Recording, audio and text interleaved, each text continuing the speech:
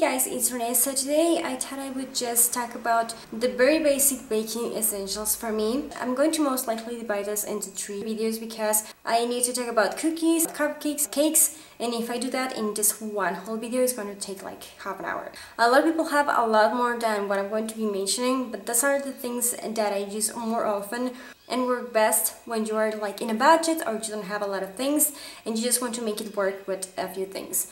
So if that's your case, then keep on watching. And if not, you just can see what I use. Okay, to start with, for the cookies I'm talking about are the cut out or decorated cookies. So the first thing that I have here is my cookie dough recipe. You're going to find a lot of recipes from different blogs, different books, different people. Mine, I find out that it's a pretty basic one because it only takes 4 ingredients, but it always has success.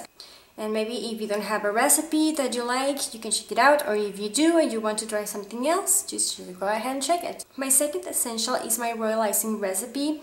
I used to use one of those royal icing mixes. This one tastes a lot better. I got this recipe originally from a blog that I'm going to link below, but with mine you're only going to get 2 cups. Sometimes you just want to try an idea of the cookies, or sometimes you just don't have a lot of cookies to decorate. Most of the times I just have a lot of leftovers.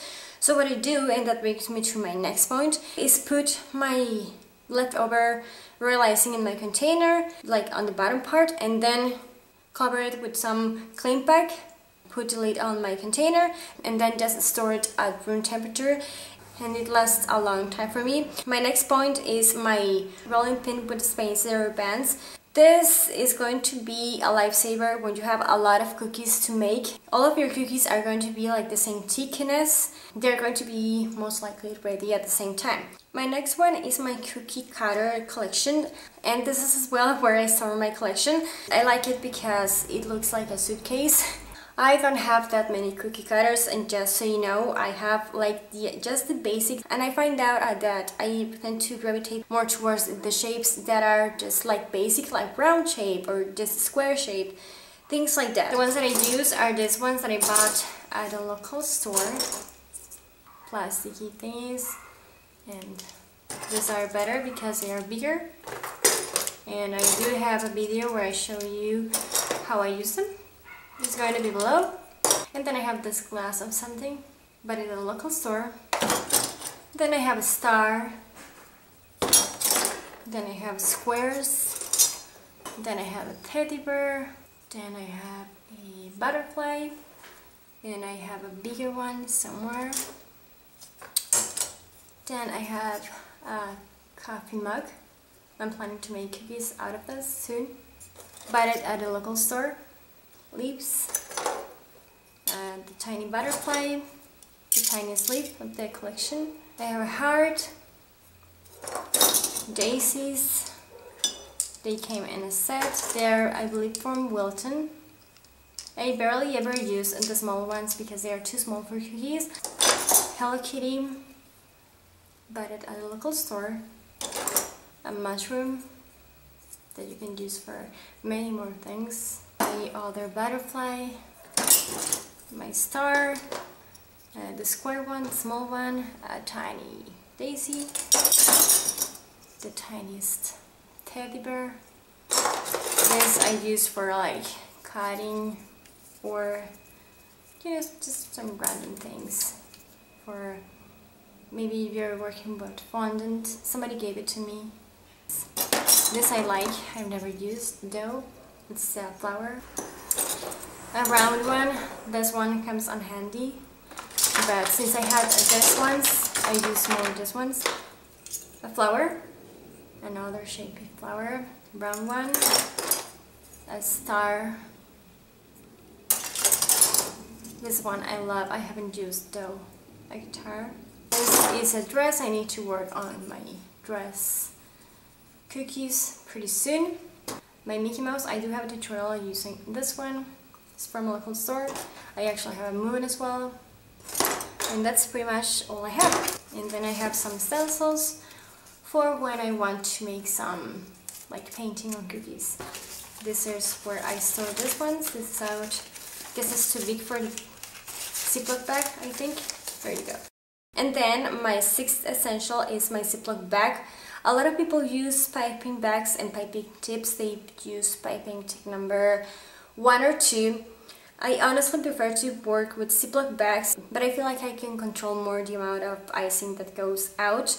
And I've never had a problem using Ziploc bags. I just place my icing in there and then just close it, make a small tiny hole with my scissors, and I'm pretty much good to go.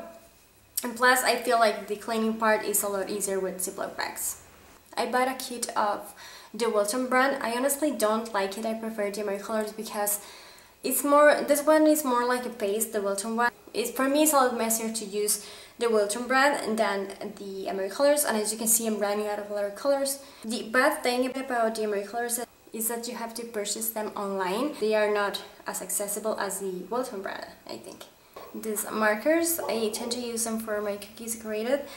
These are Wilton brand. This is how thin or thick, depends on how you see them, they are. So as you can see, it's not very fine. Okay, you're just going to get that. I'm trying to get into more fine markers, but these are the ones that I only have access to, and I bought this at Michael's. Then my next essential is my stripe tool. I never realized how important this was until when I made it. And this is pretty much a homemade tool. Again, I'm going to link the DIY below.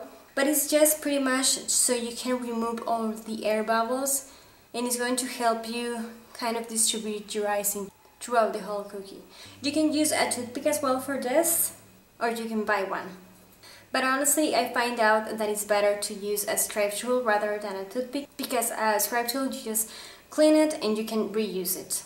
My next essential is my parchment paper or my wax paper. Sometimes I don't have access to parchment paper, so I have to buy wax paper. And I've honestly never had an issue with wax paper. I use this thing for when I make my realizing transfers, so it's going to be a lot easier to just peel off your icing and just place it on your cookie. My next essential is brushes. This is not essential if you're just working with basic kind of decorations. It's more so when you're painting on cookies. For that, for painting on cookies, you need a brush, you need your gel food colors mixed with some extract, and for that I use almond extract because it's translucent. Then you're not going to be using disco dust in every one of your cake decorations, but it's fun to just have the option to just add something different to your cookies. So for that, I have a few of disco dusts. A lot of people say that you're not supposed to eat them, even though they say non-toxic, that you're not supposed to eat it.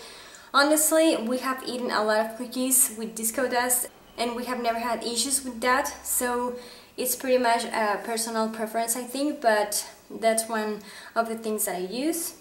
Then for decorating as well, I use some sprinkles, and that's pretty much self-explanatory. You can always decorate your cookies with sprinkles and they're going to look nice. You can buy them all over the place, online, Walmart, Target, local places, all over the place. And then to add my sprinkles, I generally use my tweezers, and I use only baking tweezers. They are regular tweezers, but I washed them after I bought them, and they are only used for baking, nothing else. It comes in handy to have that when you're applying sprinkles. And then once my icing is done, I generally have to thicken the formula or thicken the consistency, and for that I use my water spray bottle. I just add a tiny bit of water and then I spray until I just have the consistency that I'm looking for. That comes in handy, and you're going to have more control over how much water you put on your icing. And the last thing that is where I store my cookies once they are decorated, or sometimes when they are not decorated and I'm decorating them for later. So this is it for the cookies. Given the fact that I don't have a lot of things, that I just, work with what I have, and I just want to share this one.